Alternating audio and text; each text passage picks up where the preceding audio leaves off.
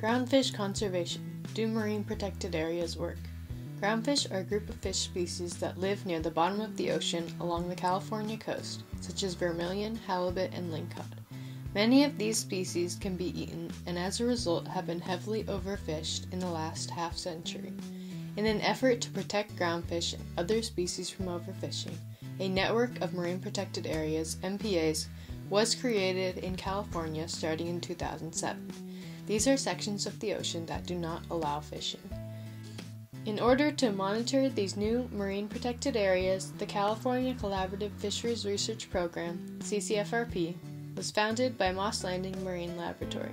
CCFRP is a statewide effort to collect robust fisheries-independent data through catch and release fishing in marine protected areas and reference sites through citizen science. Fishes were randomly sampled in each MPA and comparable reference site containing rocky reef habitat and similar depth range. The fishing time was recorded in each grid cell to measure effort. The north-central coast of California contains the marine protected areas Stewart's Point and Bodega Marine Reserve. Bodega Marine Laboratory has surveyed these two pairs of marine reserves and reference sites for the past 3 years.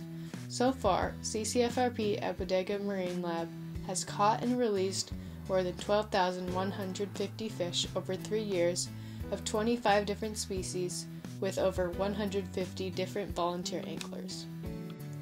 Thank you to all these people for their contributions to this project. After statistical analysis, I found that Bodega Head showed no significant difference in catch between protected areas and reference sites. However, the Stewart's Point protected area did significantly increase the catch. This could be because it is further from port, has better habitat quality, and a larger reserve size. Why doesn't Bodega Marine Reserve increase catch? Turns out when fishes are broken into categories, bottom fishes, or species considered to live closer to the bottom of the ocean, did have significantly higher catch in marine protected areas. However, water column fish that frequently school and occupy a range of depths saw no significant increase in catch inside the protected area.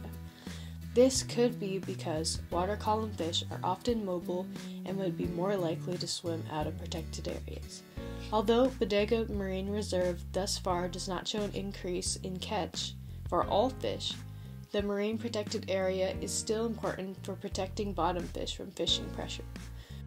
So the answer is yes.